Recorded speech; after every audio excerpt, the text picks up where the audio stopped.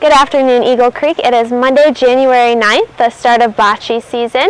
So I'm here to go over some of the rules with you. The first one I'd like to talk about is playoff qualifications. We have changed it this year. You are required to play 18 out of the 22 games, meaning you need to be present for 9 out of the 11 weeks. With that being said, after 18 games, it is based on win percentage, so that's how you will qualify for playoffs. The second thing I wanted to talk about was maintaining the courts throughout the season. I want to thank Jimmy and his crew for doing such a great job on these, especially Dustin, his assistant superintendent.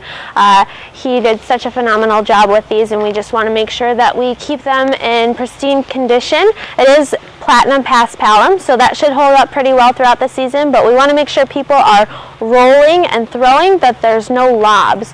So that is a proper roll. We want to make sure people don't go above the hip, and we should be good for the season. The next thing I want to talk about is measuring. Leslie will get a close-up of this and the best way to do so.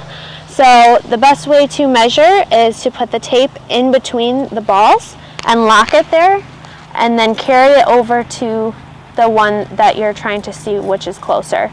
So in this case, clearly the red ball is closer, and they would get the point for that.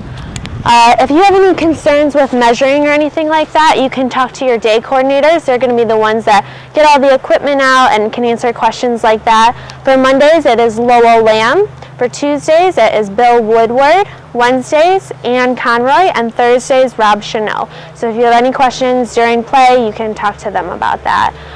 We are still looking for players for Monday. I'm looking for 2 teams, and Thursday I'm looking for 1 team, as well as substitutes. So if you have any interest in that, you can give me a call or email me at D as in dining, R as in room at eaglecreekcc.org.